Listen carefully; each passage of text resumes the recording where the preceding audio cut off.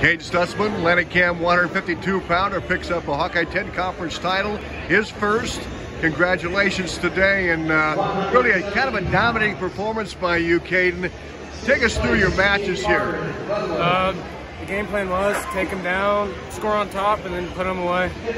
Talk about your finals, and if you met before, or talk about the matchup there. No, he was at 60 earlier in the year. He was ranked 6th at 60.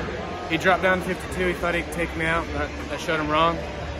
Talk about how much work goes into this. I know you wrestle a lot, not just during the high school season, but you wrestle a lot out of season to talk about that.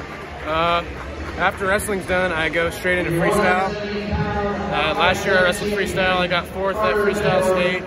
Then even after freestyle is done, I still go up to Powerhouse and I practice with Nick Hamilton.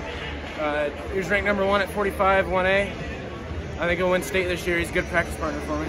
Very good. And so what's your goals now? Obviously some big goals to try to get to the state tournament, to talk about what kind of work it's going to take between now and sectionals and districts to get that done. I'll have to come in, work hard, practice a lot with Coach Havens. He's been hard on me. He knows what I'm capable of, so he pushes me at practice. I have to go wrestle hard, take out Brown, take out the Panorama kid, go to state, hopefully aiming to finish top half on the state leaderboard. Talk about the team. Second place finish today. Obviously, you want to get to the regional duels. Talk about the team's performance today.